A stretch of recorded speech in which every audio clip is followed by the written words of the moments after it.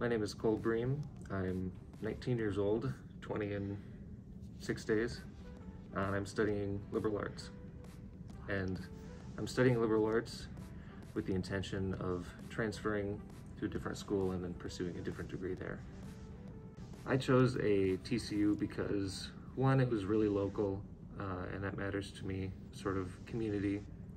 I chose a TCU for the sort of unique education that can be acquired there about Native American history and stuff that is glossed over in general public education and very important that people learn.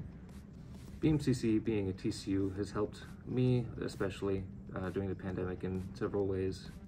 For beginners, I've received several COVID money from the college that has been very helpful, paying for tuition and books and other things very relevant to accomplishing college.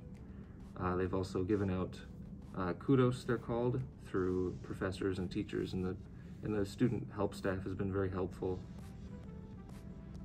And I could add that BMCC being online, me being able to take all of my classes online, has been very helpful when having to balance a job and other activities.